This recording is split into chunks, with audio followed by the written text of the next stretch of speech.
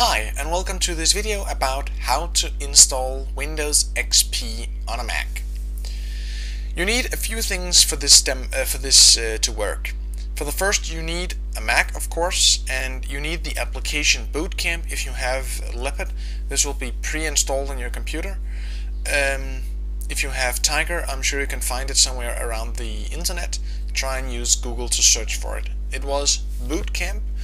And I'll just try and spell it for you here, since I'm going to use this program in a minute. It is spelled like this. I think this one is a space. We'll look at this application in a few moments. Second thing you need is a genuine Windows XP disk and the serial key for it, of course. If you have an old Windows XP CD with only Service Pack 1 or no Service Pack on it at all, I suggest that you slipstream it with one of the newer service packs. For those of you who don't know what it is, slipstreaming is taking the Windows XP installation and integrating the Service Pack installation into that, and that's called slipstreaming. So when you install Windows XP, the Service Pack will automatically be installed without you noticing it. You can find a lot of guides for that on the internet, but I'm going to give you an application that can do it for you, and the application is called Nlight, and you can find it here just by searching on Google Nlight and then going to nlightos.com. And here you have the application Nlight, and you can just download it from here.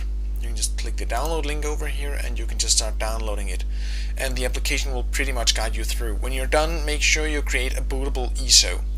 If any one of you would like a demo of this, please say and I will do one. You have to do this on Windows though, because this is not compatible on the Mac. So now let's get on to it. I'm going to load in the Bootcamp Assistant on my Mac here, and this is going to guide me through the installation. So I'll just click continue. And now it asks me how large a partition do I want for Windows.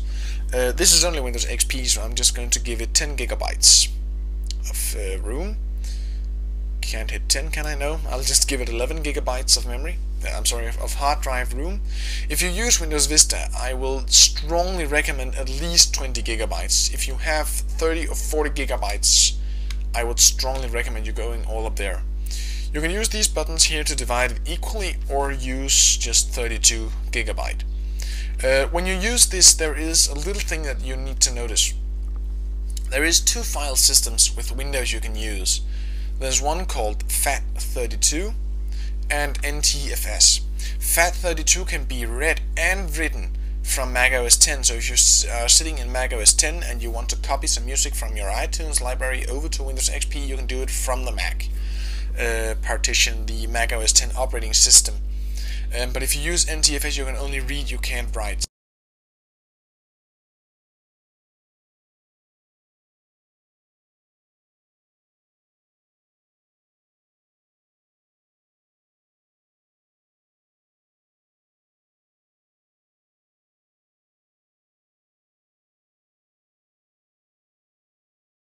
I'm going to return to you.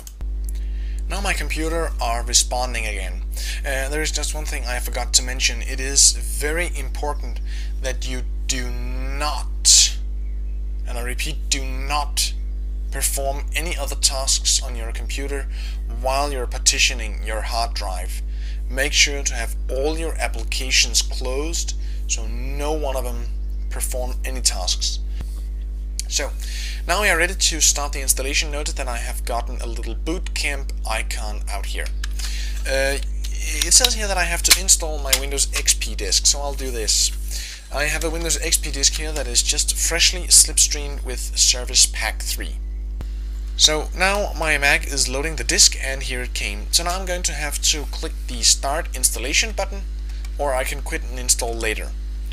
And before we get going, you can open your system preferences and click in the startup disk.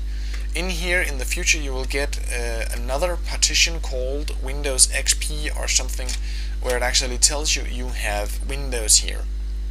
And that's how you switch on the Mac to your Windows operating system. And when we get onto the Windows, I'll show you from there how you can reboot into Mac. I'll now quit my video recording application and get the video camera rolling, and I'll show you how to install Windows XP. So now the CD from Windows XP is done booting, and we'll just click enter to continue here. And now we'll have the great license agreement. Read it if you like. I don't right now. And now here is something important, because here we have all the partitions on the computer. You see, we have one called Bootcamp here. The partition that Mac OS X makes is always called Bootcamp. It is very important that you just click enter on it to install. You must not delete it or anything like that. You have to press enter. And notice you now get a lot of options to format it here. First time I installed Windows XP on my Mac, I forgot to format it, and that won't work. You have to format it. But I'll use the FAT file system here, so I can read and write files from my Mac OS X operating system over to the Mac, onto Windows XP. So I'll just click quick and format, and now it just tells me that there will be something on it, blah blah blah, enter. So now the partition is formatting, and from here on the Windows installation is quite forward, so here you should be able to take care of yourself and just read the guides, and the installation can't go wrong.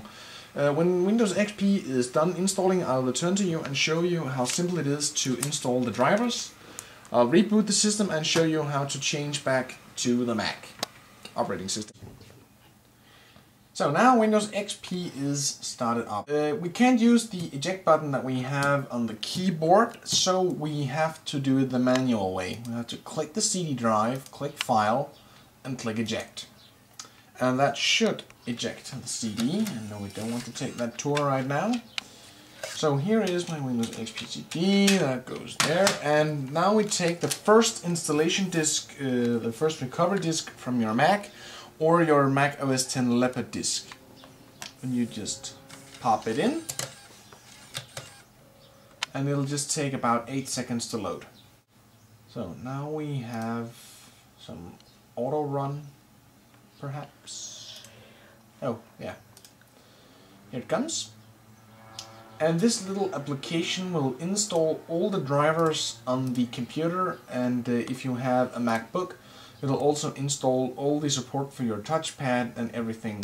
And this installation is pretty much automated. It installs everything, your sound card, your graphics, everything.